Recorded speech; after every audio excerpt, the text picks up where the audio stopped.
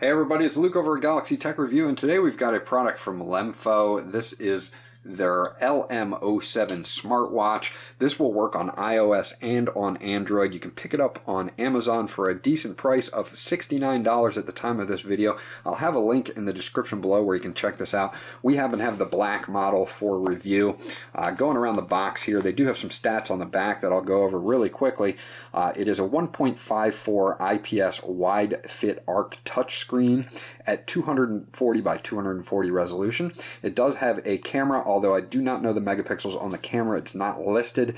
It does have a rechargeable 320 milliamp battery.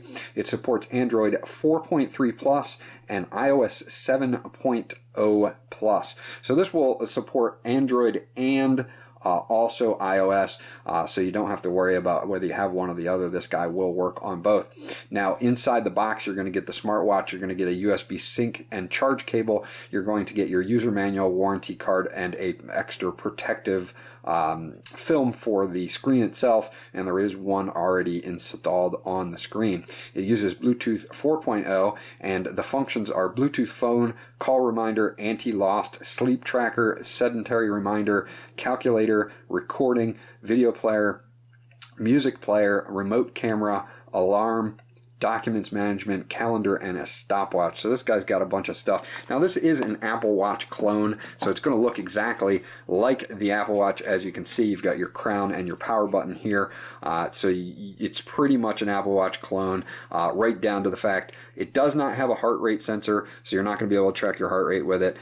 It does, although, support a SIM card, a standalone SIM card, so that if you want to put this in your the back of the watch itself, it can act and have its own number. You won't need a phone via Bluetooth to utilize this as a standalone phone. So that's actually pretty cool, and it works very well. Unfortunately, here in the States, we tested it with T-Mobile and only got 2G and 3G speeds out of it, but it does work and you can use it, at least on T-Mobile. I've tested. I haven't tested any other GSM networks. It will not work on CDMA networks, so that's something to be of note if you have Verizon or Sprint or something like that that's in CDMA. Now in the box here, we've got a couple different things. We obviously got the watch, which I'm going to pull out here, and then we've got our actual extra screen protector here that they give you an extra one. There's already one pre-installed on the watch itself, and they give us a USB cable here, which I really like this USB cable. I'm not going to spend a lot of time on the actual applications. You can download applications for iOS from the App Store or from Google Play. You can get the application for the Android side of things. I'm going to focus more on the watch today. They give you a sync cable here. It's a USB to magnetic clasp sync cable, and as you can see on the side of the watch, it's got this magnetic charge port here where it just clicks right in and starts charging. So that's pretty cool. It's strong enough that it's not going to fall off, but not strong enough that it's going to hold the watch up by itself independently. So beware of that. Let's take a quick look, and you can charge this through any PC or laptop USB, or if you have something like this, which is an AC to USB adapter, you can use that. When you do plug it in, you can transfer files back and forth from the watch. It does have limited amounts of storage on it, so you're not going to be able to store a lot of music or files. It does have a built-in camera, so it will have enough to take pictures and short videos, but that is about it as far as storage goes. So there is no extra micro SD storage that you can add to the watch itself, just a SIM slot, which I'll show you. They give you this little fold out kind of deal here. One side is in Chinese, one side's in English. They tell you, of course, you can either go and get the APK for Android. It's called Funduware Android version, and then they've got the iOS version as well that you can get from the App Store for iOS. The connection, you're going to have to register and then log in, and once you log in, you're going to get it's going to tell you whether you are connected via Bluetooth. You can edit your watch name. It starts off with a pedometer and activity screen, and then when you hit home, it's going to have a bunch of other things that you can change in it as well. And again, I'm not going to spend a lot of time on the actual application, but more focus on the watch. The built-in functions of the watch, you've got a pedometer, sedentary reminder, sleep monitoring, so you can see how long you're into deep sleep. Now the crown on this actually does work, and you can press the knob, short press the knob to go next. You get some built-in clocks here, which are actually pretty cool. It does support mobile SIM card. Again, it calls an SMS function, so you've got that. It does have a camera function, time synchronization. It will sync with whatever device you are synced up to, so you'll just go to settings, clock, and then sync your time. SMS, so you can send SMS messages. It does have T9 set up there, and not a QWERTY keyboard. So if you're familiar with T9, you can actually do T9 if you want to. Dialing, again, to direct dial phone numbers, making calls, contacts. It will bring your contacts over from your phone. Bluetooth music from your phone.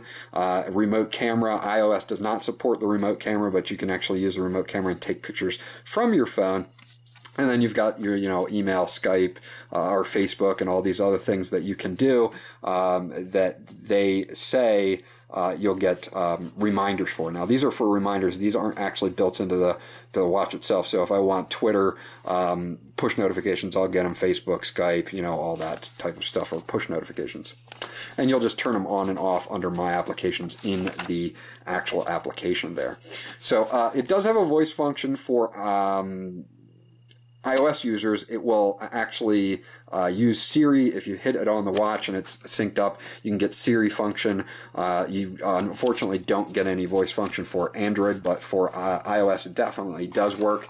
The watch itself, I like the design. Again, you've got the crown here, and as you can hear, the crown is working. It does select everything that you need it to select, and then you can actually push the crown in. You've got a power button here, you've got a camera here, you've got your charge port, and on the back, if we look at the strap itself, I like the strap too. It's nice. It's unfortunately non-replaceable, but it's nice and thick, and it is soft, so you don't have to worry about it breaking down on you anytime soon. If we take a look underneath, what we're going to be looking at is we can open this up, and this is where you will put in your micro SIM card. Again, we tested, there's an IMEI number there. We tested this guy with T-Mobile and got 2G to 3G speeds, depending on where we were. And so it did work as a standalone functional phone, so you don't have to have it tethered through Bluetooth, but tethering through Bluetooth worked just fine for us as well, so we didn't have any problems with that either. And I'll hook it up right now to my Android phone to just show you basic call functions and that type of thing. So let's turn this guy on really quickly. You just hold down the power button there.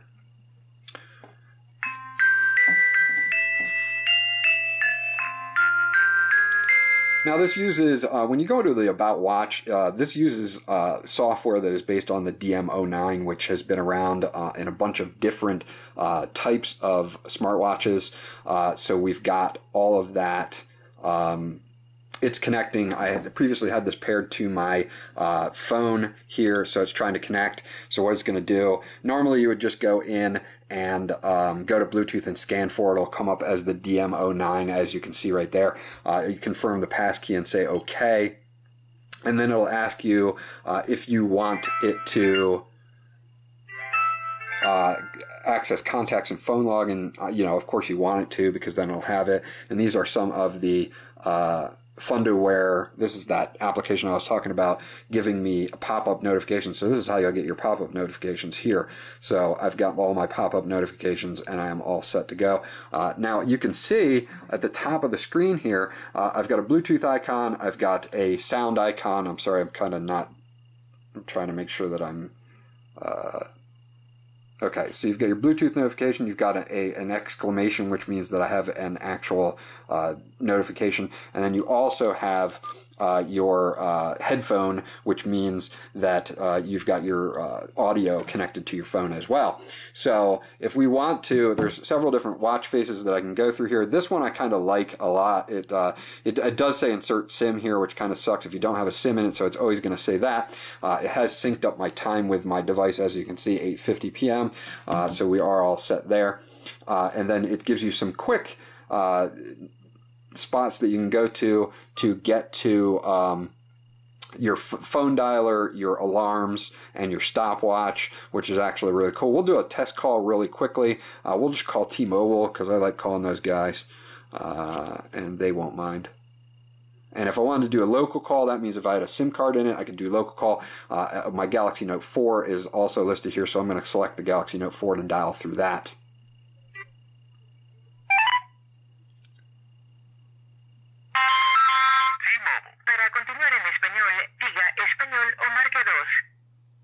So as you can see, no problems there. If I want to bring the dialer back up, sorry, I didn't understand. I can mute the, tell me why you're calling. I can mute the mic there too as well. If I want to bring the dialer back up, I can bring it that way. Or for payments, press 1. For troubleshooting, press 2. For rate and we can just end the call.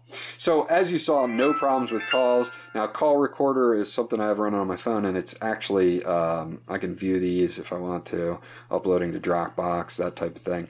So I'll get a notification every time from the phone when something happens, and I have to go in and actually select a bunch of different things to what I want my notifications to be. So if I want my system notifications to show up, all of them will show up like they are right now.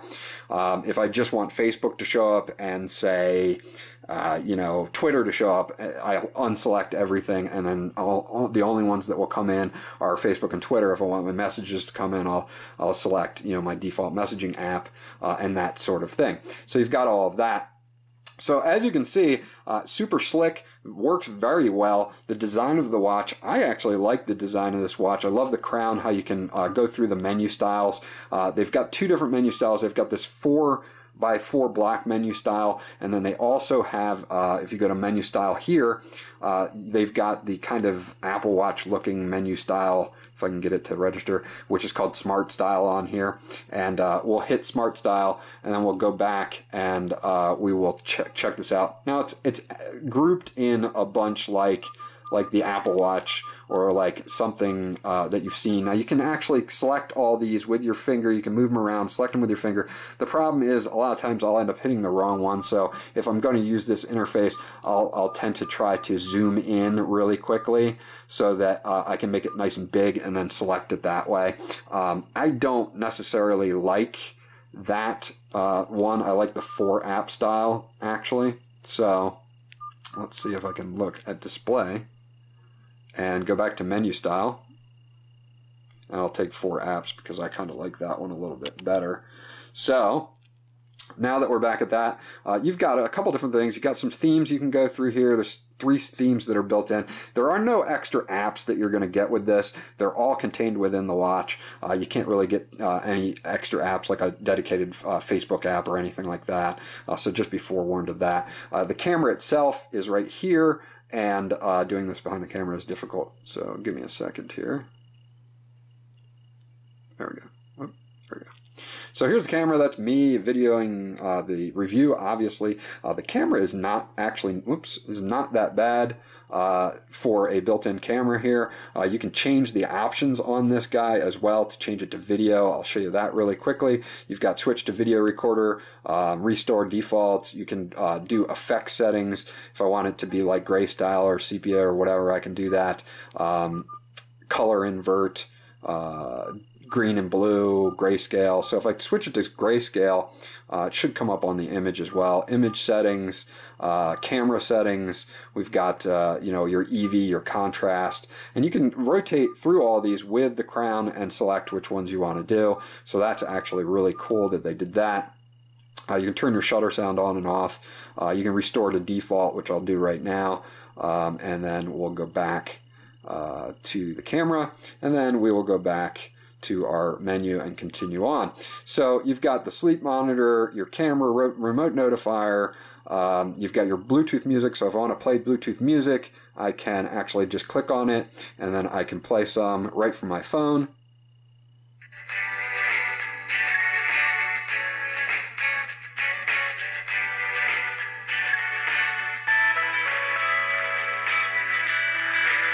So not too bad. I mean, you're getting that right from your phone there, no problem. Messaging, if I want to send a message to somebody, again, SMS style messaging. If I want to send that to somebody, I just have to click on messaging if I can actually do it behind the camera without it moving on me. You've got your inbox, your drafts, sent messages, delete messages, outbox. So if I want to write a message, whoops, that was my outbox. Of course, there's not going to be anything in there. So, because I don't have anything in there. So let's move up to write message. If you go to write message, you can clear everything. You can actually use a T. It's got it set up kind of as T9 here, as you can see. So you've got that set up if you want to, do it that way. Now there's a couple different things you can go in. You can do lowercase. Still T9. Unfortunately, it doesn't really look like they have a QWERTY keyboard. They've got different languages, as you can see, Hebrew all the way through French and Italian, Russian, all the way down. So you're kind of stuck. It does have a symbol as well and numeric, so you can switch it over that way if you want to. But the cool thing is, if you're okay with T9, then you'll be able to write messages on this, no problem. So it's got it. It works, and we didn't have any problems with it. Find My Device. Is pretty much just looking for the phone, and it'll ring on the phone, and if I want to stop it, that way I can find my phone, and both devices will do it, so you can do it backwards and look for the watch as well. Your dialer, again, we were already in there. That is for making phone calls. Nice dialer, nice big screen, easy to see. And this screen, by the way, is very good. This protector that's on the outside gets a lot of fingerprints on it, so you could remove the protector if you wanted to. But as you notice, there's really no distortion when you go, or very minimal. At angles, they did a really good job on the screen on this, which on some cheaper smartwatches, you get kind of that fade, and you don't really get that here. So you've got your QR code. This is for downloading that fun to wear application. Your motions, you get your flight mode. Motions is like when I want to flip to mute incoming calls, flip to mute alarms, wake up gesture, shaking to switch, shake to answer the call. All of that stuff can be turned on and off right through the motion. Flight mode will turn pretty much all your signal off. Your about, if we go into about, it's interesting. Again, you see the DM09, which is used on a lot of different smartphones. It's kind of like a closed, I believe, Linux-based operating system. So you're not going to be adding any extra apps to this. This is pretty much what it comes with is what you get. And honestly, what you get works very well. As you've seen, we've done several different things, and they've all worked pretty flawlessly, so we don't have any problems there. So you've got all of that there in your version, your DMO9_V3_C 151013 was released 10/13/2015. Now there may be an update at this point. I have not checked, so we could check that out. And then you've got a pedometer here, your Bluetooth connection, where you'll set up your Bluetooth connection in the beginning. You can search for new devices, make sure that Bluetooth is on, that type of thing. Sedentary reminder. Your phone book should have brought all of my phone names in here, and it did, so that's awesome. So I can actually just call right from there. File manager, volume, clock. If I want to just check out the clock, I can time sync, make sure that my time sync is on for whatever device that I have it synced to. So that's cool. File manager, it's got a basic file manager. Again, you're not going to get a lot of on the watch itself, you're not going to get a lot of space here. Just because it doesn't have a lot of space. And it doesn't have, unfortunately, a micro SD card to add to it, which would have been kind of put this guy over the top for me. Heart rate monitor I can do without. BT settings, clock settings, sound, volume, display. You can go in here and you can check your menu style. The brightness, we can jack the brightness up if we want. I believe it's pretty high now, but that's about the highest. It's like on 5, and then you can kind of go all the way down to save battery life. I kind of leave it on 4. Screen timeout, you can change that. So you've got many different things that you can do there. Magic voice, which is another cool one that I thought was really cool to add in here. You can actually have this thing change your voice to a man, woman, or child voice to kind of prank your friends or whatever when you're making phone calls through the watch. Obviously, it's got a mic built in as well, so when we're talking, it's picking it up and it's changing your voice there. So I thought that was pretty interesting that you could do that. And then you can change volumes for the multimedia, the ring, and the notifications if you would like as well. So overall, Lemfo did an awesome job on this. I really do like this. There's only a couple detractions. You know, the fact that you can't add a micro SIM or a micro SD card for extra storage, and the watch band is not replaceable. That's the only thing. But it's a $69 price point. The screen is beautiful. The design is nice. The battery lasts a good long time. We got some really decent battery times off this. If you're not getting constant notifications, you're going to get a day and a half to 2 days of battery life on this, or at least I did. The functions that this watch gives are great. You've got your camera, you've got your stopwatch, you've got your pedometer, your sleep reminder, you've got remote capture for your phone, which I didn't go over, which will access this phone's camera and then capture for you. So there's a lot of great functions on this watch. I like the actual magnetic charger, and again, if I could just pick a few gripes that I didn't, non-replaceable band would be one of them, and just maybe the addition of some extra storage so you could store some music locally if you wanted to, but it works as a standalone phone as well, and I think Lemfo did a great job. So this was Luke from Galaxy Tech Review. If you guys have any questions or comments about this guy, please leave them in the comment section below. I'll get back to you as soon as possible. Please remember to like and subscribe, and I'll check you guys out on the next video.